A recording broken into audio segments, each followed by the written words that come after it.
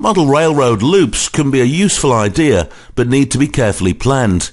A track that just goes around and around and around runs the risk of imitating a toy train set. Possibilities include a twice around for a long main line, adding some sidings or incorporating 2 or 3 separate loops to facilitate multi-train action. This avoids the resemblance to a Christmas tree toy train layout that just goes round in an oval. If you decide to have 2 or 3 loops, you have the option of setting up a different scene around each loop. The individuality of each loop can minimize the appearance of the track connecting back on itself.